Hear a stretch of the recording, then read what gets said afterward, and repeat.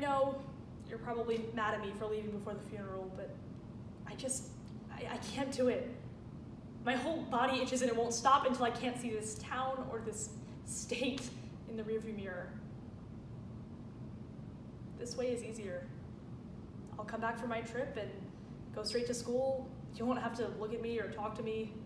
You can tell people you have a daughter, but you won't have to talk to me on the phone or see me on the couch. I'll be that low-maintenance daughter you always wanted. I'm gonna go now. Maybe one day, when I get out of school and get married and get a job and have my own kids, I'll have my own daughter. And she can be your favorite. And we'll pretend you were a great mother. She won't know, and I won't have to tell her.